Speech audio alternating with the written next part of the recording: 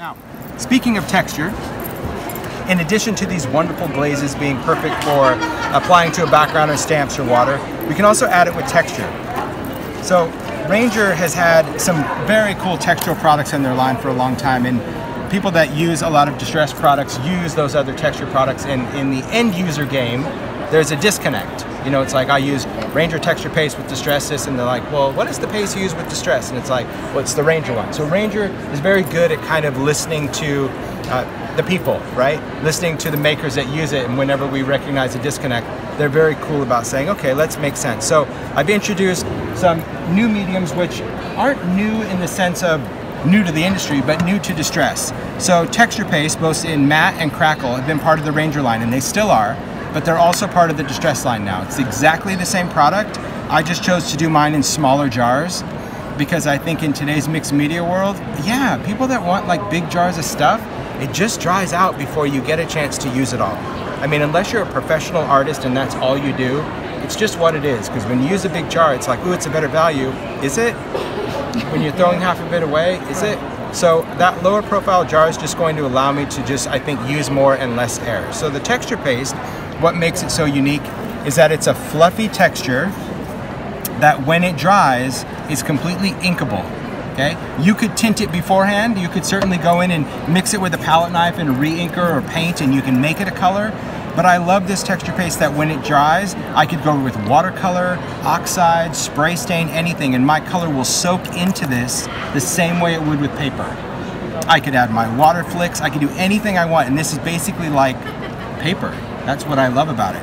Crackle, for those of you that are crack challenged, this has been the best crackle product. We laugh because we are all crack challenged. You know, there's been a lot of crackle products. There's been distressed crackle paint and crazing and rock candy, and it's like, oh, I can never get it to work. This one is foolproof. Like, the cool thing about a texture paste is when you put it on, it creates a nice crackle. It has a great adhesion property. The thicker the medium, the bigger the crack. The thinner the medium, the finer the crack. You can apply it with a palette knife, you can apply it with a brush, you can apply it with your finger. If you happen to go over to the Ideology booth anytime during the show, I encourage you to do that and pick up any of those vignettes and see just little hints of crackle. It would be this. It's what everyone uses for their crackle, all right? It is an opaque crackle, so to add color, once it's done, you would go over with your inks, your distressed crayon, your paint, and then you could add color over this crackle when it's done. The other thing that we introduced is grit paste. Now, I released grit paste, I don't even know when I released the first grit paste. It's been a couple years, probably a few years. And grit paste is designed to have a gritty texture, okay? Perfect for snow, you could add glitter to it. It just creates a nice grungy look.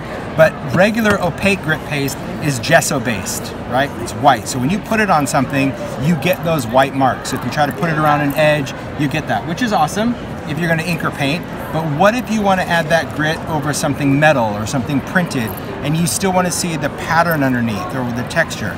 So now we have translucent grit paste. It's the same texture, so you can do like Feel-O-Vision. Same gritty texture, but it is translucent. So now when I put it over metal, I can still see that metallic coming through. I can add my crayons, add my paint, and get all that gritty texture, but I don't have to worry about the opacity. There is a need for both. It depends on how we're going to use it, but it is nice that we have that option to add. Okay, it never fails. I swear it never fails. She's quick though. I think someone must have told her because she is talking fast now. Yeah, this morning she was a little, yeah, she's a little calm. All right, see? Someone told her. She got the memo. Yeah, that's sweet. All right, here's what I love about these textures. Texture and glaze. So here we have this one. Just use a regular matte texture paste because it's white. Put it through a stencil.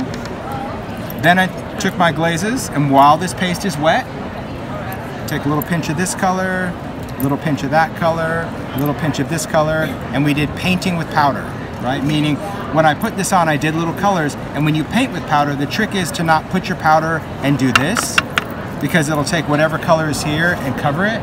It's about putting the powders on and do the dance. So I'll show you that. I'll show you how cool that is to do. Then we go in and emboss it. So I'm gonna grab a palette knife. I took one out, I can't find it already. I'll take a stencil, same thing. Don't know where they are. I'll find one. All right, we're gonna do some paste. Let's see what kind of stencil I want. What did Ted give me? Ooh, bubbles. Ooh, tangled. They're all good. Ooh, circuit. Look at that. Whoever designed them must be so creative. I don't know. He's just this crazy guy that loves to push the limits. So I'm like, how much detail can we cut in a stencil at one time? They do good though. All right, I'm gonna take a stencil and we're gonna take some paste. Now, of course, we could do this over an inked background, but I'm just gonna show you what it looks like over whatever I take out of my pile of good. That's a good one. Ooh, that'll be good. It'll be like molten bubbly. Yeah, okay. So when we do some paste, when you work on the media mat, messy media, non-stick, right? Because it'll just wipe right off. Then you're just gonna place this down, pick this up from the back, okay? Now, if you wanna tape things down, you can. I don't need to for this one, but I'm just gonna go from the back and I'm just gonna smear some of this through. It's kind of wet, kind of whipped creamy kind of stuff. And you just wanna be able to see your stencil design before the dismount, right? You put too much on there, you pick this up, it's just gonna fall into your design, right? So we're just gonna take that. I'm gonna place this in water. I have just a little container of just disgusting water down there, but that's all it takes. We're gonna put this back. And your texture paste will thicken up, and that's okay, as long as it's not completely rock hard.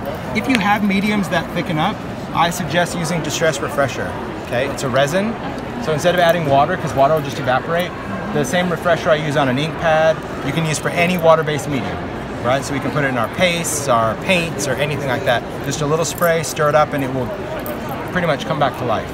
All right, so while this is wet, I'm gonna take a glaze. I'm gonna do a little bit of fire brick. That's gonna be good. Kind of like a cooking show, right? We use a little fossilized amber. So obviously, once you do this, you have a party mix, you know. So you can either save it or just chuck it in the name of art. Let's do some weathered wood. I don't know how well that's going to work, but we might get a little purpley vibe going on. All right. And then what I'm going to do is I'm just going to do the dance. I'm not going to do it over the media mat. I'll just do it over this wonderful carpet. But what I'm doing is I'm just going to start tapping underneath. Can you guys see that before I start doing it? Yeah, you guys got a shot? So all I'm going to do is just kind of create vibration, and that's what's going to start moving these powders around, okay? And it's going to just give me just more of that random speckly look. Okay, over scrap paper, garbage can, whatever. And what that does is that just takes that powder and just gives it more of that speckled look, right? So just that little bounce is what's popping those crystals, and like blue is jumping over here and yellow is jumping over here. So you're not getting that line of color, okay? Then we're gonna emboss it. Now, you have some options on this one. If you choose to let it dry, before you emboss it, you'll get pretty much an even glaze texture. So if you let this paste dry for, I would say, about 10 minutes, okay? Then go in and emboss it, your glaze will be fairly smooth. I mean, it'll be textured, but it's gonna be smooth on the top. If you do what I'm going to do, which is not wait, you're gonna see that this starts to get a little bubbly and molten. Perfect for this stencil, but that's how I did this one, so I wanna share that with you. So you have that option, okay? But just know that if you heat this while this is wet, it's gonna come alive, and we're okay with that. So same thing, we're just gonna start heating up. This is gonna be good. Because it just gets kind of blistered. It's very, very upset. That's what I love. And this glaze is totally, you see it sizzling? Oh my heck. Shut up. It's so good. It is. It's just this bubbly, and when those colors mix, I mean, that's what I can't even stand. Ooh, did you see it? Ooh, see that? Oh, I told you. It like comes alive and then it just like calms back down. You just think it's gonna explode, but then it doesn't. It's awesome. I love it. But that's just cool. I mean, my gosh, I've been stamping for like 20 years. You know, I can't believe I'm excited about embossing powder again. You know what I mean? Yeah. It's like what goes around comes around. But I also think just different uses for it and different features of it. You guys see it getting all bubbly? See, I can bubble that up again. Oh man, that right there, that's just some good magic. And that's just ridiculous. Look at that. Shut up. It's like stone. That's awesome. It's just good, but you're getting all those little colorful, you know, like this I would want to do over something. Dragon scales. Dragon scales. That should be an ink color, let's just say. Right? Thank you. Yeah, there you go. Sure. Thank you. So the whole purpose of this one is the fact that now we've added glaze, something translucent, but we've given it such vivid color because we put it over something white, right? And that's what's bringing out this bright color, and that's what's also creating almost this airbrush look. Again, there's no ink other than the background, but there's no ink to this. All my color is coming from a glaze. So when you start dealing in the world of translucent powder and mixing, you just become, I don't know, it's like your own, I don't know, your own crazy mad scientist. I'll pass this around, it should be cool. Yeah. I have to look away in case it sticks to your fingers. Yes, good. Thanks for watching. Be sure to give our video a thumbs up and subscribe to Sprout Time videos for all the Creativation 2020 coverage.